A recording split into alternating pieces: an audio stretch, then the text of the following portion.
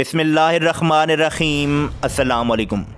दोस्तों, शेख हमदान के पास इतना पैसा है कि अगर 200 लोग भी ये पैसा गिनने के लिए बैठें तो उनको 1 साल लग जाएगा। दोस्तों, दुबई के शाही ख़ानदान के आगे छोटे मोटे फिल्म स्टार किसी मज़दूर से कम नहीं है और इसकी सिर्फ एक वजह है और वो है पैसा। दोस्तों, आज आप जानेंगे कि दुबई के शाही ख़ानदान के पास कितना पैसा है। हर वक्त पानी की तरह पैसा बहाने के बावजूद भी आखिर इस ख़ानदान के पास पैसा ख़त्म क्यों नहीं होता। इस टॉपिक पर मज़ीद जानने के लिए ज़रूरी है कि हम एक नज़र दुबई के शहज़ादे पर ज़रूर डालें। दुबई के शहज़ादे का पूरा नाम शेख हमदान बिन मोहम्मद बिन रशीद अल मखदूम है, लेकिन उनको पूरी दुनिया उनके इंस्टाग्राम नेम फ़ाज़ा के नाम से जानती है। शेख हमदान के पास इतना पैसा है कि अगर 200 लोग भी ये पैसा गिनने के लिए बैठें तो उनको पूरा 1 साल लग जाएगा। अब ज़रा एक नज़र इनकी 1000 करोड़ रुपयों की प्राइवेट यार्ड पर भी डालें, जिसको समरेल्डा भी कहा जाता है। इस यार्ड पर वो सुकून और आराम पाया जा सकता है जो शायद किसी बड़े से बड़े 7 स्टार होटल पर भी ना मिलता हो। इस 7 स्टार यार्ड पर सिर्फ 24 कमरे तो नौकरों के हैं जो सफाई सुथराई से लेकर लजीज खाने बनाने के एक्सपर्ट हैं।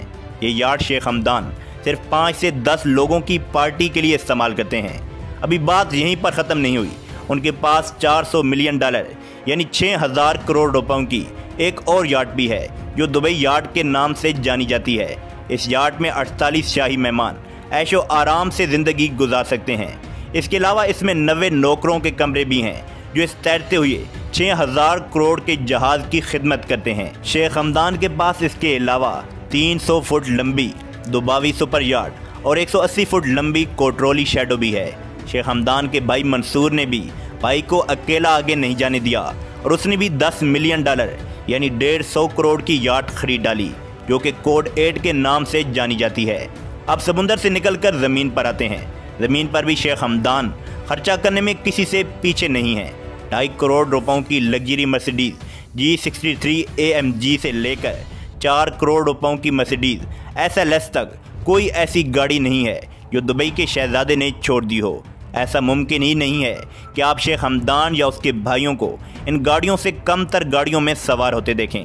शहज़ादे की गाड़ियों की कलेक्शन में इसके अलावा Ferrari लाफरारी, Lamborghini वेनेनो, मैक्लेरन P1, डकाटी Veyron, Ferrari F12 और ऑस्टन मार्टिन 177 मौजूद हैं। ये सिर्फ शेख हमदान की कलेक्शन थी। उनके भाई मंसूर भी मर्सिडीज़ वैगन से कम बात ही नहीं करते और यही हाल है शेख हमदान की पूरी फैमिली का। इस फैमिली के पास दुनिया की सबसे महंगी गाड़ियों की कुल तादाद 100 से भी ज़्यादा है, जिनमें गाड़ियों के जाने माने नाम BMW, Rolls Royce, Mercedes, Ferrari और विंटेज कार्स शामिल हैं। अब बात करते हैं कि शेख हमदान गाड़ियों की अपग्रेड्स पर कितने पैसे खर्च करते हैं। इनकी अपग्रेड्स ये नहीं होती कि गाड़ी में लेदर सीट्स को लगवा लिया या फ्रंट कैमरा लगवा लिया, बल्कि उनकी अपग्रेड्स का मतलब होता है कि गाड़ी के ऊपर 24 कैरेट गोल्ड की कोटिंग करवाई जाए, जो आप अभी अपनी स्क्रीन पर देख रहे हैं। एक छोटे से गोल्ड सेट की कीमत 25 से 30 लाख होती है।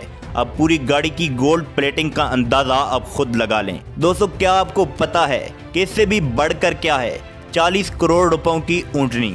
जी हाँ, शेख हमदान को एक जगह इंतहाई खूबसूरत ऊँटनी नजर आई। शेख ने वहीं अपना कारवान रोक कर वो ऊँटनी उसकी कीमत से भी ज़्यादा पैसे देकर अपने नाम कर ली और ये ऊँटनी थी 40 करोड़ रुपयों की। एक तरफ तो शेख हमदान की शाखर्चियाँ, लेकिन दूसरी तरफ शेख हमदान एक इंतहाई दरिया दिल इंसान भी साबित हुए। एक शख्स ने अपने कैंसर के इलाज के लिए शहज़ादे से अपील की तो शहज़ादे ने 10 करोड़ रुपए का बिल अपनी जेब से अदा कर डाला। उसके अलावा शहज़ादे ने दुबई के दिमागी हॉस्पिटल को फ्री इलाज के लिए 9 करोड़ रुपए भी अतिया किए। तो दोस्तों, आज के लिए बस इतना ही। शेख हमदान और दुबई के शाही ख़ानदान की शाखर्चियाँ और दरिया दिली के हवाले से अपनी राय का इजहार कमेंट सेक्शन में ज़रूर कीजिएगा। तो इंशाल्लाह आप दोस्तों से अगली वीडियो में मुलाकात होगी। तब तक के लिए खुदा हाफ़िज़।